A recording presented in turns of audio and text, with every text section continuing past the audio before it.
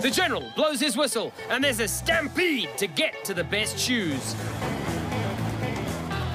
There's some boots, flippers, those, and some slippers shaped like pandas. Don't normally see those in the wild. I wonder if they'll mate. Saving them from extinction is a real uphill struggle.